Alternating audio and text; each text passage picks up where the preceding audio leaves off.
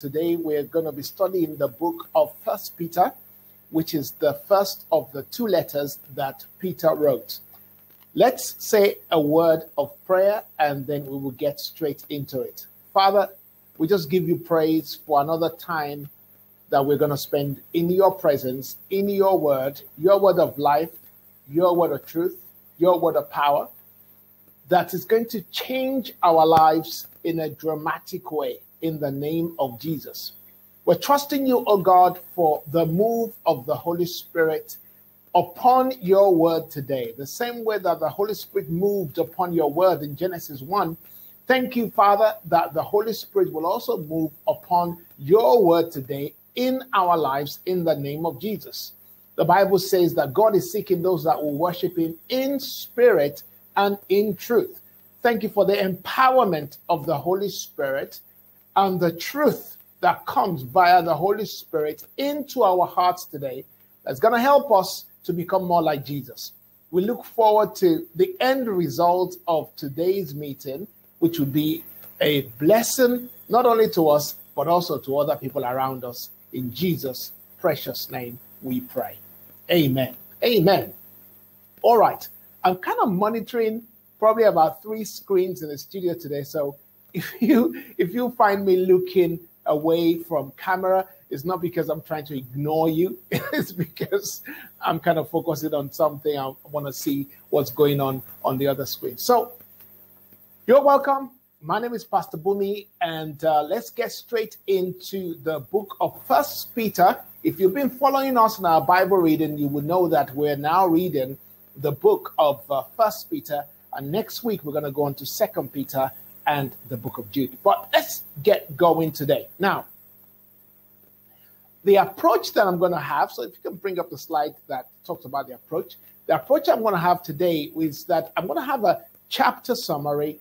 Then I'm going to probably give you about 4 or 5 lessons. If I can squeeze 5 lessons in, I will. Otherwise, I'll give you about 4. And then we are going to have a discussion after. If you want to join onto our Zoom, then you can do that. And then if you have any questions or anything that I've said today that you want to verify, do put it in the description box, and we'll make sure we deal with that for you. All right. If you take a look at this slide, it gives you some of the titles that I've seen, or some of the common scriptures, verses, actually, from the book of Second Peter. Enduring unjust suffering, like newborn babes, desire the sincere milk of the word of God, the pure milk of the word of God. The scriptures like cast all your worries on him because he cares for you. The living hope, somebody calls this letter the living hope. Another one says, strangers in a foreign land. All of this applies, but let's take a look at some of the chapters. But before we do that, it's probably good for us to have a look at the man Peter. Now, as I read through the book of First Peter, something that occurred to me was that, wow, really, we should pay close attention to what Peter tells us. I'm asking myself, okay, why is that? Well, to pay close attention because he walked with the Lord. He walked with the Lord. He lived with Christ for, at least around 3 years. So if somebody lived with Jesus and performed miracles just like Jesus did, remember, Peter is the only apostle that walked on water. He walked on water. He performed many miracles. He raised the dead. He healed the sick. And you've got to listen to what he has to say. It's just as simple as that. Because he is authentic, is authoritative in the subject of Christianity. Right. So let's look at who this man was. First thing is that he came from Galilee. Now, if you understand or know the map of Israel, which kind of looks like the map of UK, sort of, you will notice that Galilee is in the northern part of the country. And it's almost as though we're saying that, oh, yeah, Peter, he came from Leeds, or he came from Birmingham, or you might even go further north and say, well, he came from Scotland, But he didn't live in the southeast, because people in the southeast think that everything revolves around them. No, God specifically chose him, not from Judea, not from Jerusalem, not from those areas, but from the northern part of the country. And of course, as we know, he was a fisherman. Luke chapter 5, Luke 5 tells us that, and John 21 tells us where he said he was going fishing. We also know that he was married. There are two scriptures that gives us that understanding that Peter was married. Number one is we know that when Jesus went to his house, he healed his mother-in-law, so he was married. And also in 1 Corinthians chapter 9, Paul said that shouldn't he also take along with him a believing wife, as do James and Cephas, meaning Peter. So we know he was a married guy.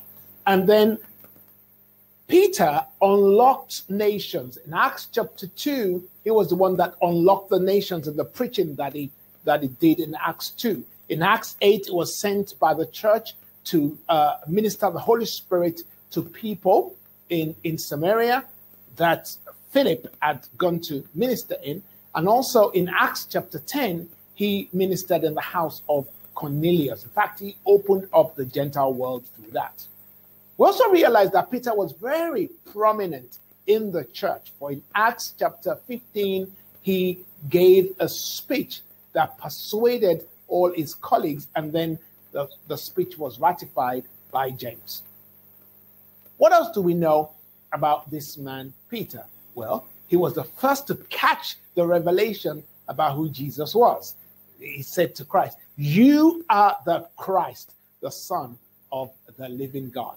And Jesus said to him, "Flesh and blood has not revealed this to you, except from my Father who is in heaven." So we know that Peter was extremely spiritual. He was also the first apostle first apostle to rebuke the Lord, because the Bible tells us that he now began to rebuke Jesus, saying, no, you're not going to the cross. You're not going to the cross. And Jesus gave him a bigger rebuke by telling him, "Get thee behind me, Satan, because you care not about the things of God except for the things of men." Now, he was the first to deny Jesus 3 times. Now, you cannot compare Peter's sin with that of Judas. And doesn't it make you wonder, well, assuming Judas understood who Christ was, perhaps he also could have asked for forgiveness and received it, but he didn't.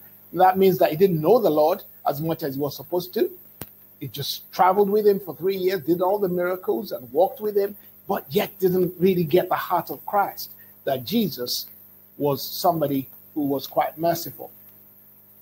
And then we know that he was the first also to be restored 3 times. So he sinned against the Lord 3 times by denying Christ 3 times. We know that before the cock crowed, he denied Jesus thrice. And then in the book of John, chapter 20, chapter 21, we know that Jesus spoke to him and said, "Hey, Peter, do you love me more than these?" And he said, "Yeah, Lord, all things." That happened 3 times.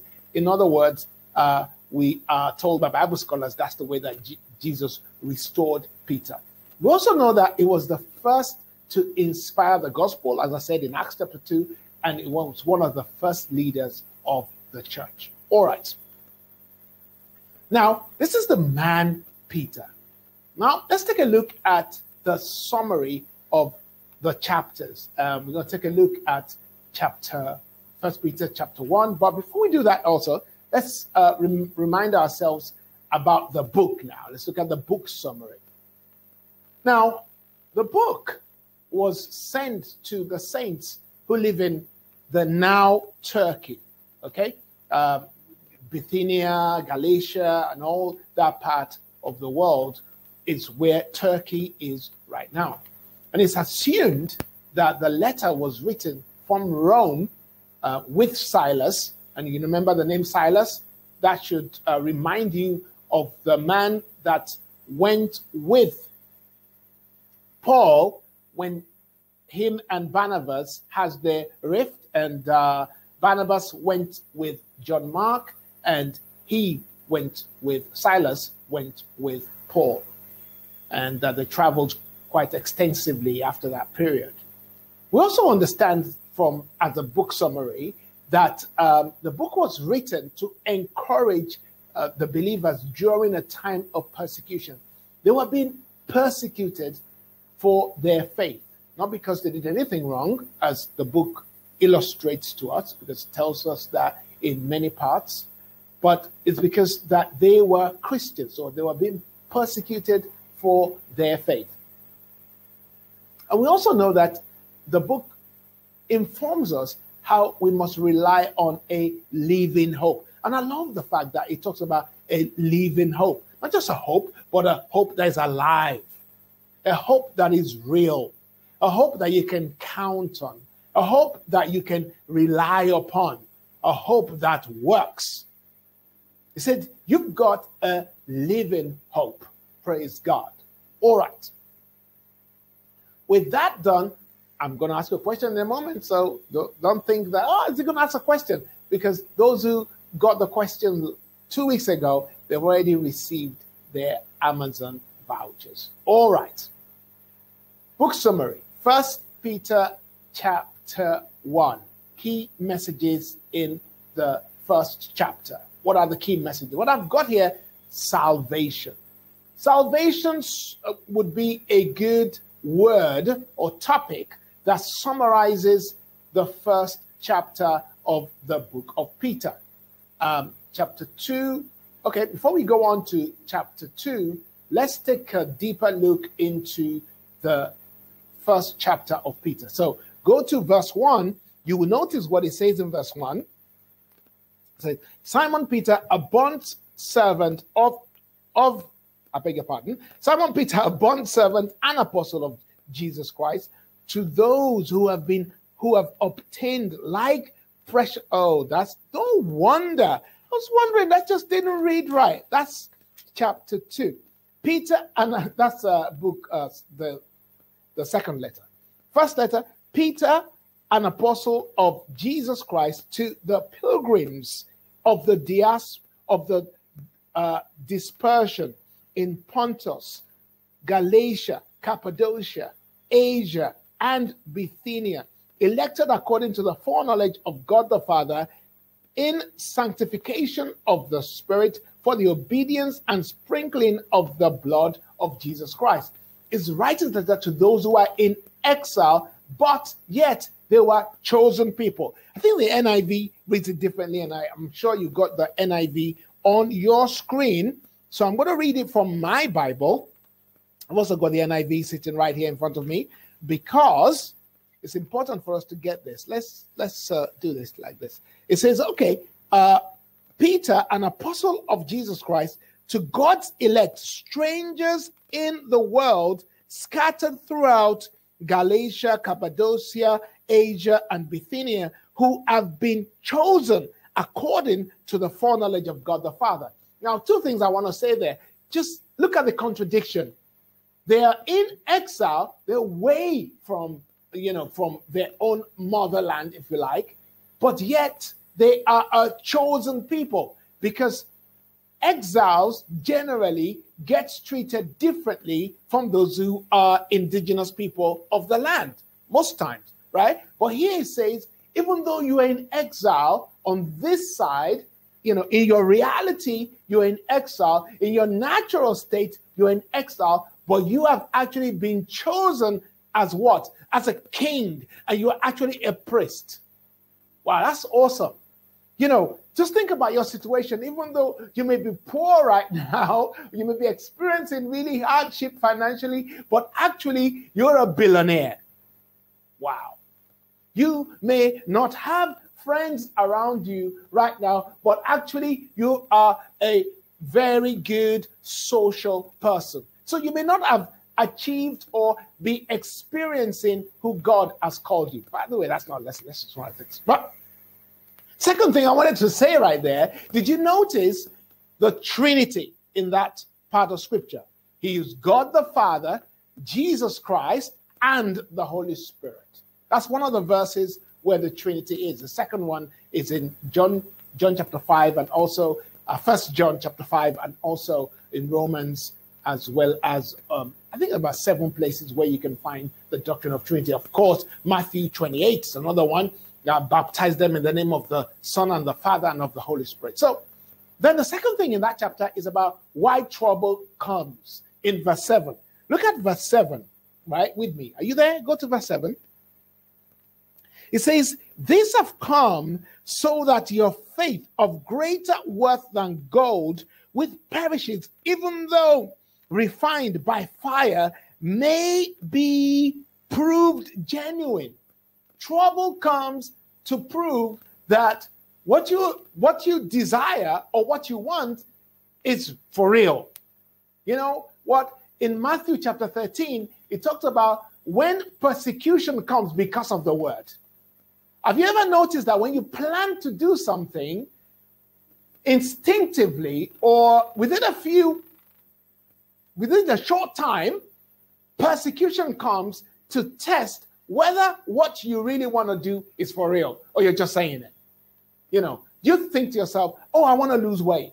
And then you say, okay, tomorrow morning, I'm going to go jogging, or I'm going to stop myself from eating certain things. And suddenly the craving for that type of food that you know is going to add on weight feels more appealing than any other food.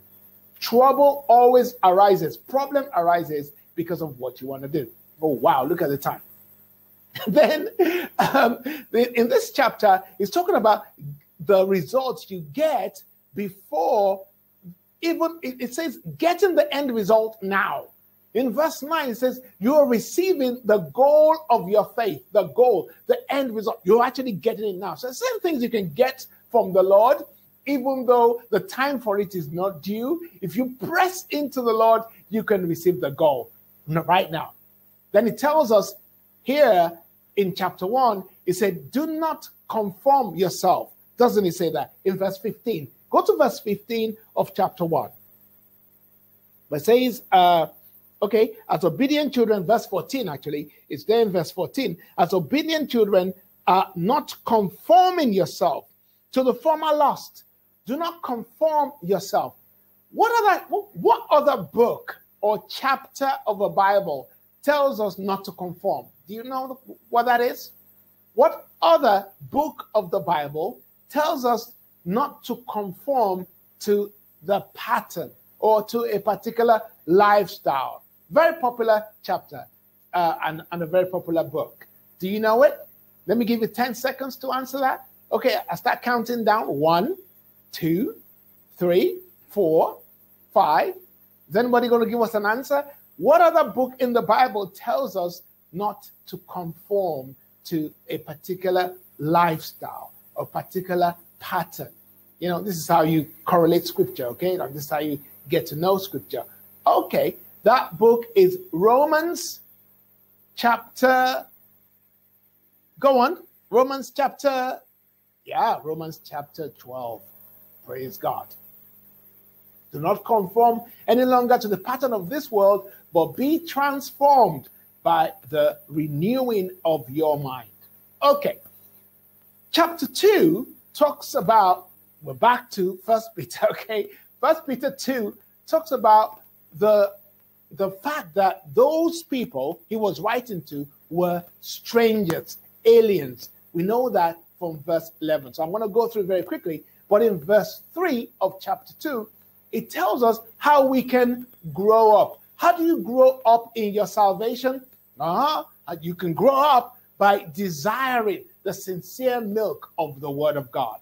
If you want to grow, you're going to take in more of the Word of God.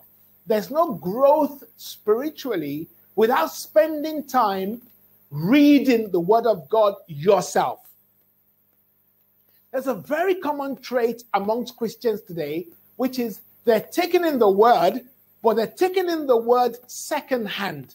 They're not taking in the Word firsthand. Christians will boast about how many hours they spent listening to Creflo Dollar, or they listen to Mike Murdoch, or they listen to a new man of God, or as good as that is, and I do listen to other men of God, right? So, hey, I'm not saying don't.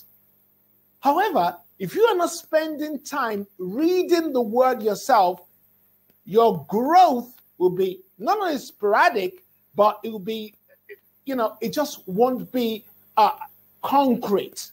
It won't be strong.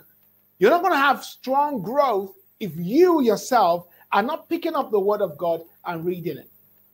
If all you do is listen to what people are saying, they're giving you an interpretation of what they've read or what God has said to them. God needs to be speaking to you as well. So please, in this age of technology where you can reach any man or woman of God's word online, do also make sure you spend time reading the Bible yourself. And then listen to everyone, as many people as you can listen to. In verse 19 of this chapter, it's talking about suffering for doing good. And then the healing scripture comes up in verse 24. One of the most popular healing scriptures. It tells us right there in that chapter that he himself took up our infirmities. Oh no, that's Matthew chapter 8. Right here, it tells us that Jesus, by his stripes, we were healed. Notice what he said. By his stripes, we were healed. This really correlates to a conversation we're having on Friday, which is about, was it Friday? Yeah, it was Friday. No, it was 2 weeks ago when we listened to the book of James. Yeah, last week, book of James. When we're talking about in chapter 5 of the book of James, it says, is anyone happy, let him praise. Is anyone in trouble, let him pray. Then if anyone is sick, let him call the elders of the church. They will anoint the sick person with oil, and the prayer of faith will heal the sick. The Lord will raise him up. Now, I want you to understand something. In that scripture of the book of James, it says the elders will anoint the sick person with oil. They'll anoint the sick person with oil. Now, hang on. What's the significance of that? Under the old covenant, the priest will check that somebody was healed first, and because the person is no longer sick, they anoint the person with oil.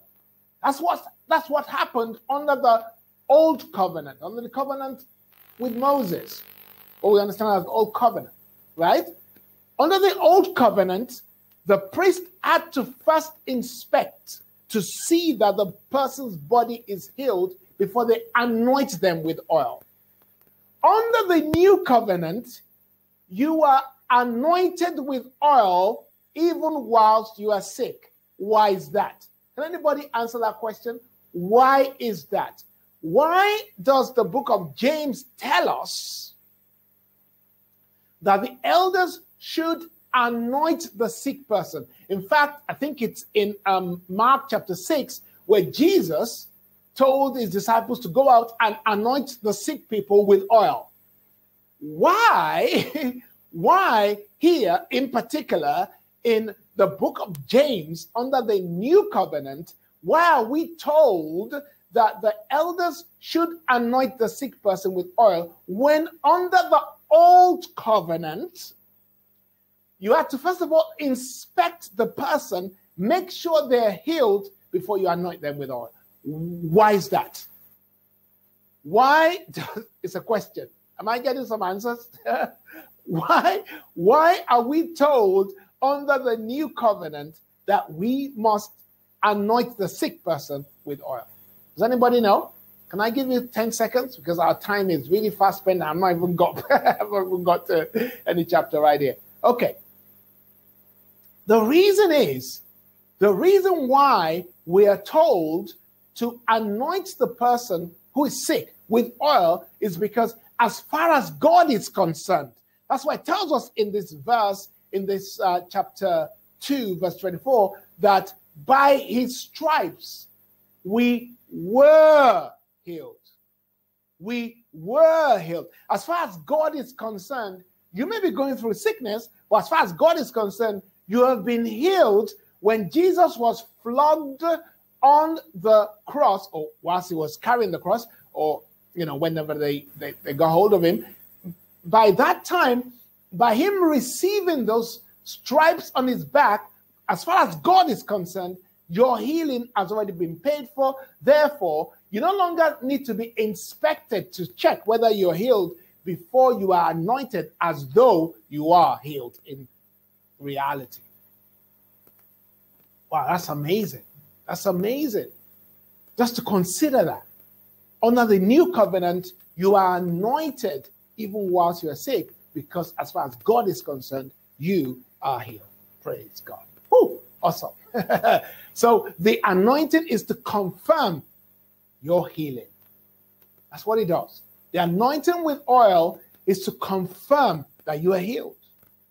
That's why when faith people tell us that you should say you are healed, they're not saying anything wrong, right? And even if some people, they don't like faith people. They just say, oh, they just name it and claim it, blah, blah, blah. But I'll tell you something for real. Faith people get more healing. They experience more of the goodness of God in their lives than those who don't believe. So, right, there you have it.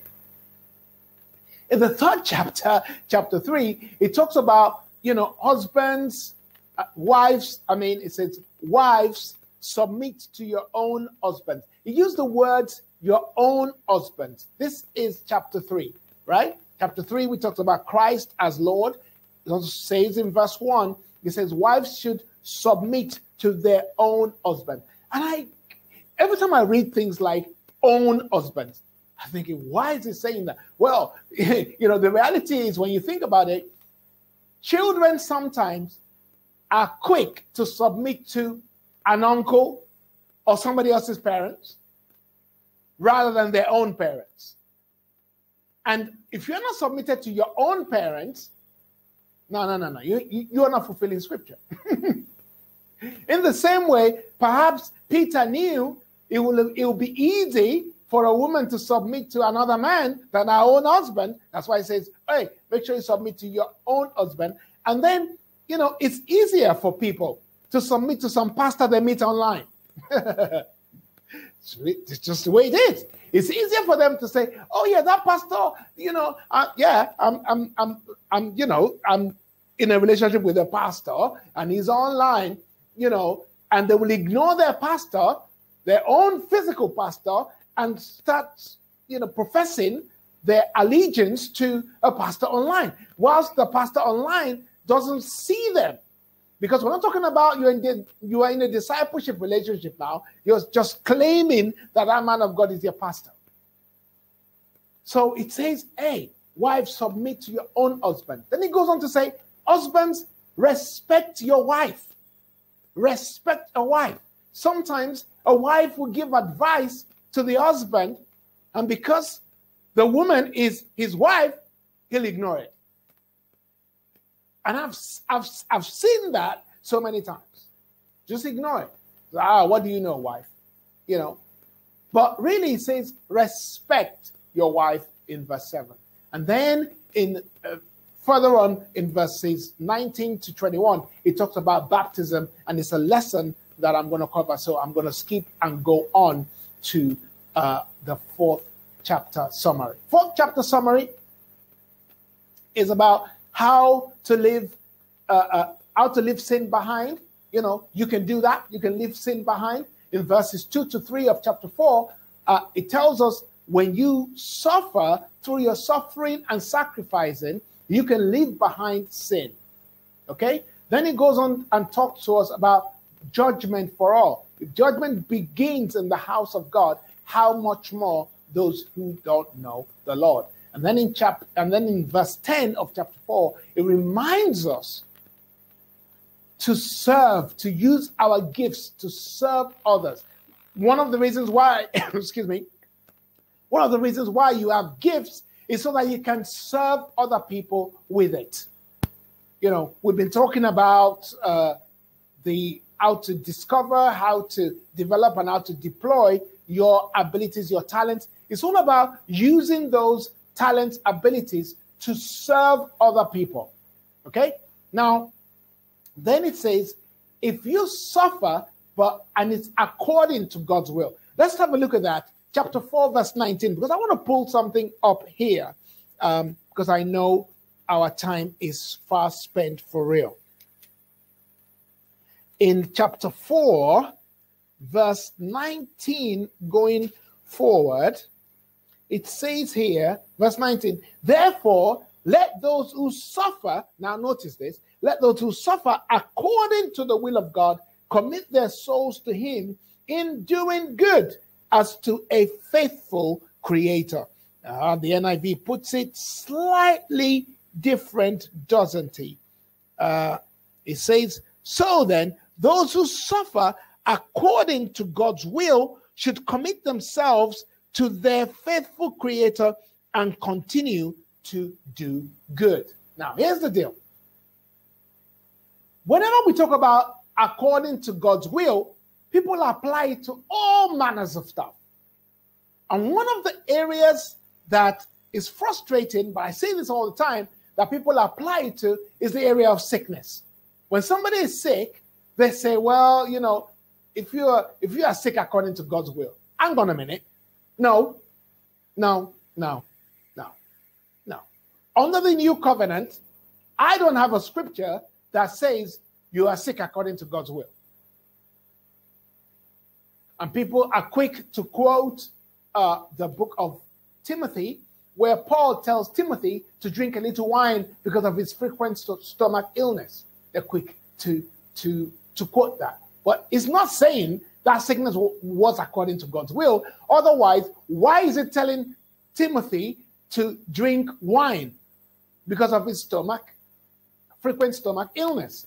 Well, supposing he gets healed whilst he's drinking the wine. And those who say, oh, you know, they are sick according to God's will, but then they're going to take some tablets. But they're sick according to God's will, they're going to take tablets.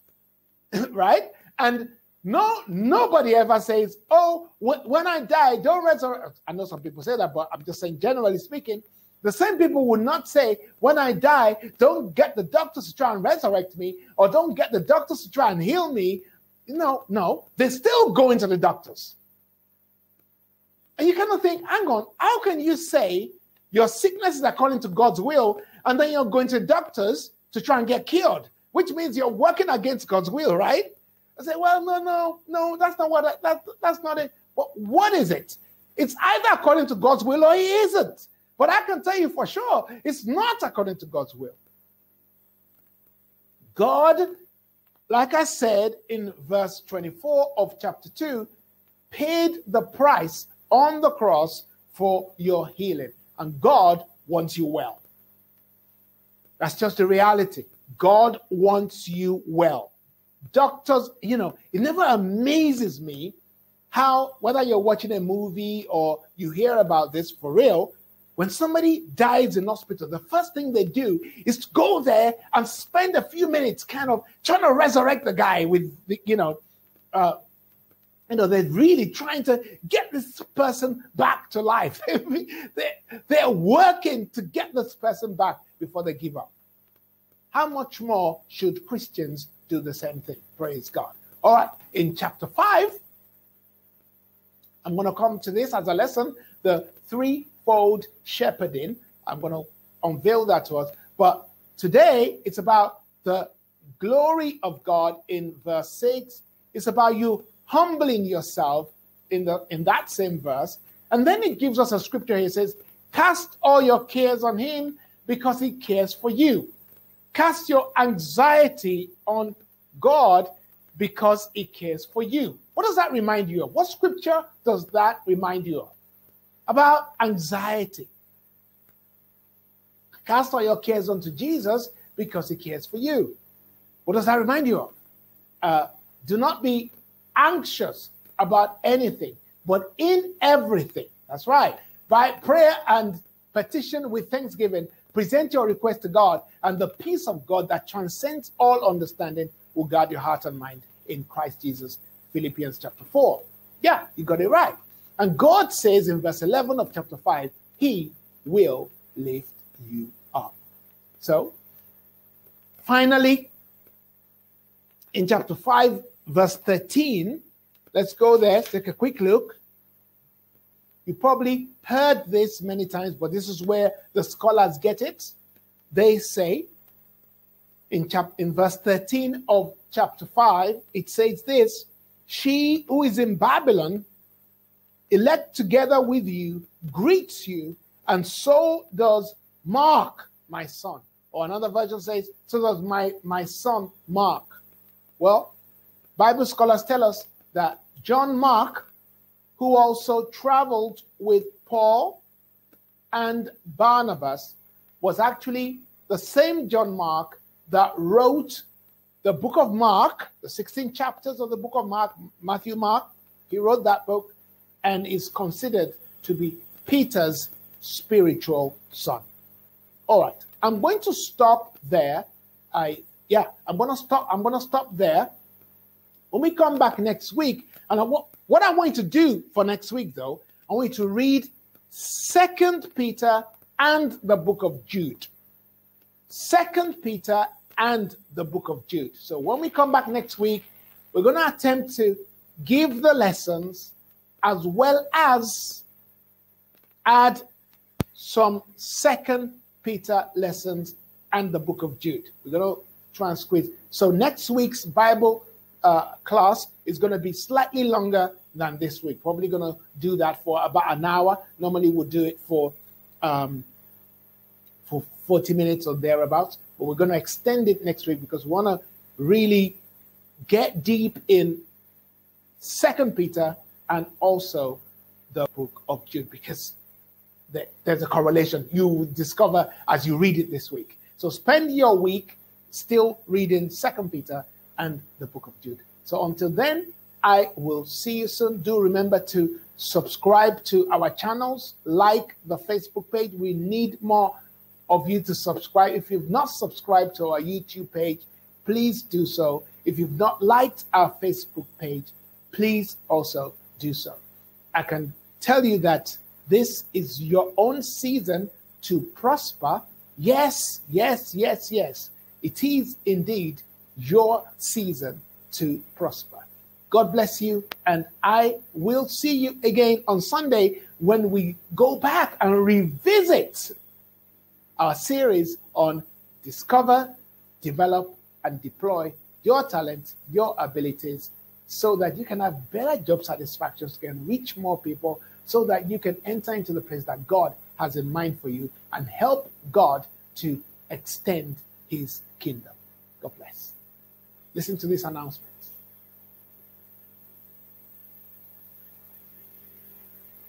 Thank God for everything, and thank you for joining us today. Now, here is your opportunity to give towards NICC and our ministry activities. As you can see, there's a budget shortfall for this year. However, your donations are making a difference. Here is our account number, which is 836-937-40, sort code 208915. And you can also give to us via PayPal at paypal.me/NICC giving. You can also give towards our senior pastor, Pastor Boomy Tokan, via PayPal at paypal.me/Pastor Boomy Tokan. Now, you will agree with me that we live in a broken world, and all the attempts that we make to try and escape it, they generally fail. But when God created the world, he created it out of love, that we may experience his love. But sin came in and landed us in this broken world. However, God being so good has sent his son, Jesus Christ, so that we may experience God's purpose, God's plan, and God's power, even in a broken world. Now, if you have made the decision to follow Jesus, please let us know so that we can help you in your personal relationship with Jesus Christ. Please remember that we have prayer for the nations from Monday to Saturday, from 12 noon to 12:15 GMT.